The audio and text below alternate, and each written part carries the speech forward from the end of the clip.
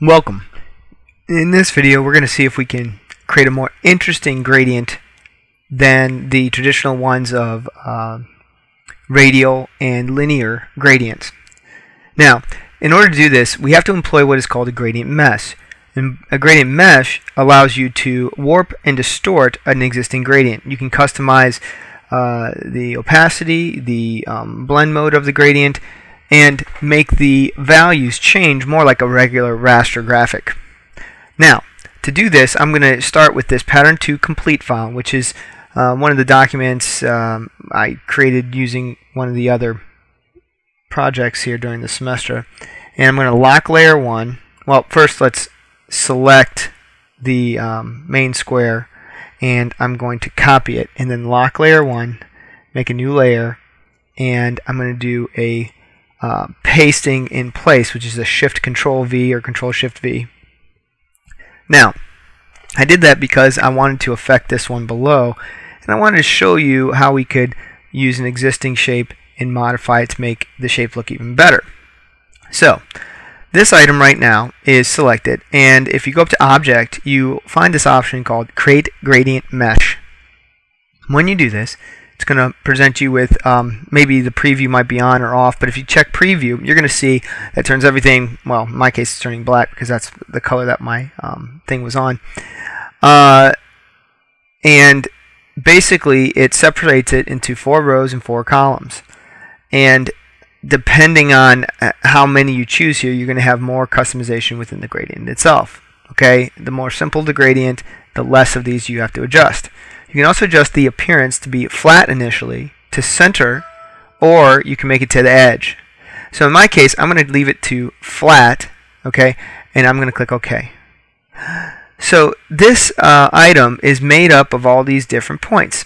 And when you mouse over them with the black arrow tool, you can actually move the entire object. But if you use your direct selection tool and you change to where you're on top of one of these, what you can do is recolor one. So I'm going to click on the middle here, and you notice now my appearance panel comes up and it gives me a mesh point. I can choose my mesh point by clicking it here. So I can make it green, for example. I can make it red, for example.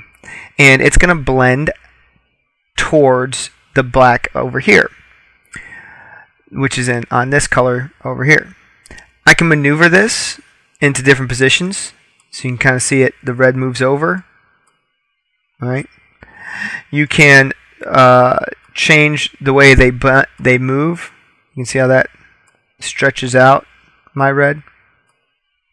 Okay. Now you can also adjust more than one point at once. If you use your lasso tool, you can lasso a given region. So this is this entire row, and change all of them at once. All right, and you can also click off of that and then click again. And I'm going to click this little bottom one here. There we go. And we're going to make this one be yellow. Interesting. All right, kind of a fiery look. You can stretch out each of these in various directions. So I can grab the whole section if they're all selected.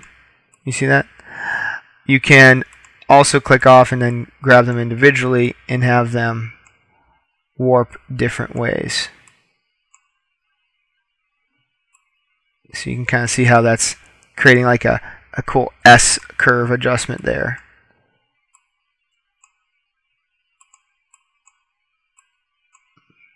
So, you can also adjust the opacity of these. Now I want you to see if I use the lasso tool again and select this region here, when I go to adjust its color, I'm going to make it be a red, and then what I'm going to do is change their opacity to a lower value, makes them transparent. Now I want you to see that, alright, right here it's blending from this red and it's blending nicely to transparent. But over here on these two, which I haven't selected yet, they're still black, I'm kind of blending through gray.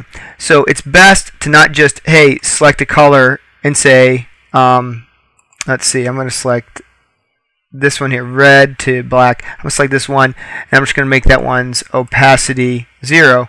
You might get some grays in there, so instead make it the color you want, you see, and then change it. So make them the color you want and then adjust their gradient. I'm going to make these ones light yellow, and then I'm going to adjust their opacity down as well. Alright, so I got this kind of a weird shape right now, and obviously you can do a lot more.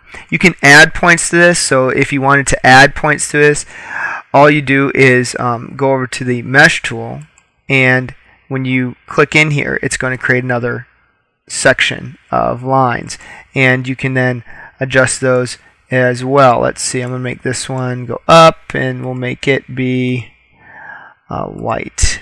Yeah, so that's going to look kind of weird. Alright, so here's what I want you to do. I want you to try and just play with adding some color on top.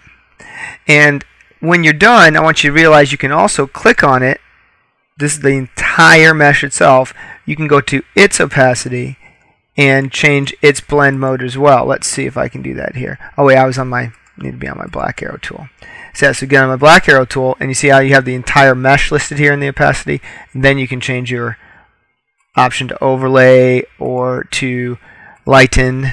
You see how that's making a different effect on my item, as well as let's see what else. Color burn. Oh, interesting. Weird. So anyway, you can adjust the blend modes of sections as well. So it's like you're giving yourself another facet to play with when coloring your sections of your face. So work on playing with this one and see if you can integrate a gradient mesh into your design.